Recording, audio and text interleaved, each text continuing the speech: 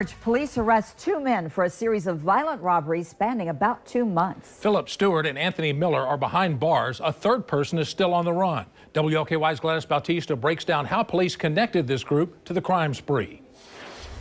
LMPD arrested two men for a string of robberies across the metro. So they're coming in, brandishing firearms and demanding cash from the business. Police say Philip Stewart and Anthony Miller are part of a three-member group police dubbed the Double Tappers, as they say some of the armed robberies were committed within 20 to 30 minutes of each other. The group is accused of robbing 9 businesses in total, ranging from gas stations to Family Dollar stores and a Penn Station restaurant.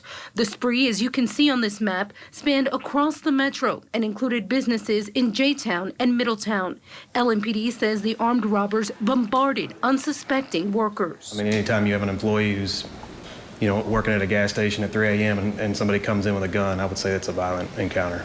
But detectives say as the crime scenes mounted, so did the evidence. A lot of similar clothing, the patterns, the MO, the modus operandi, stuff like that. So that's the stuff we look at as investigators to try to link all these. Detectives conducted surveillance to nab the suspects. On Monday afternoon, officers pulled over the suspect's car in Okolona. Miller was behind the wheel, and police say as officers tried to get the men out of the car, Miller took off, leading police on a chase.